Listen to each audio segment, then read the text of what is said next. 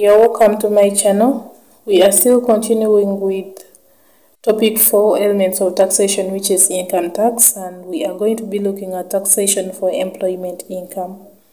And under this we shall first start by defining some key terms. So we shall first define who an employer is. An employer is a person. A person can be an individual or a corporate who employs or remunerates an employee. Someone who employs someone else is what we call the employer.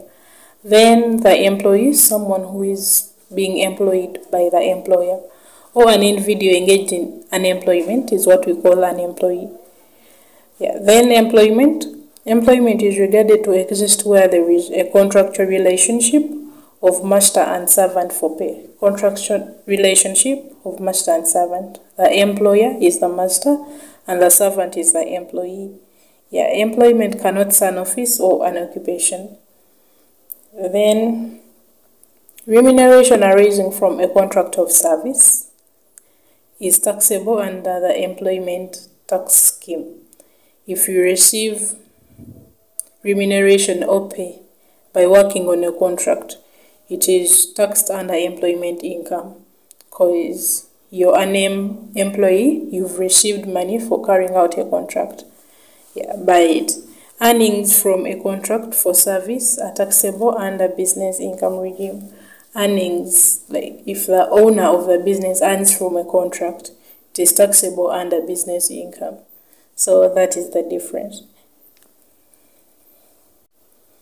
Now let's look at employment for tax purposes. What employment for tax purposes seeks to mean. Employment for tax purposes, it seeks to mean, first is position of an individual in employment of another. Position of an individual in employment of another is tended to refer to the ordinary meaning of employment. Ordinary meaning of employment in that someone is employed by another. Then an employment relationship does not exist where an individual is engaged on his or her own account as an independent contractor. If you're working on your own, it's not called employment. Then secondly, employment for tax purposes seeks to mean directorship of a company. Directorship of a company. A director is also an employee under the employment of a company to which he is a director.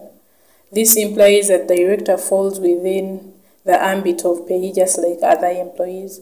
So directors are also employees just like others.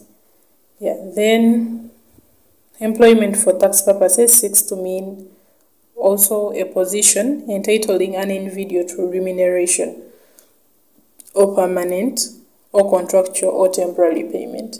If someone is in a position that gives him permanent, temporary, or part-time income, that person is also regarded as an employee.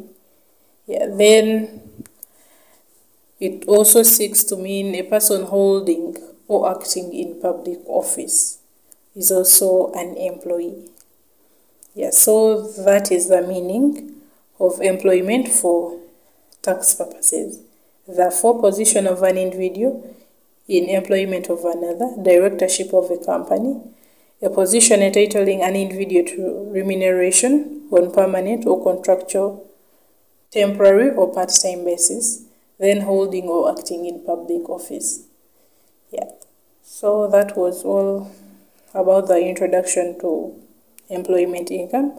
And employment income is an income accruing to an employee as a result of services rendered in respect to the employee.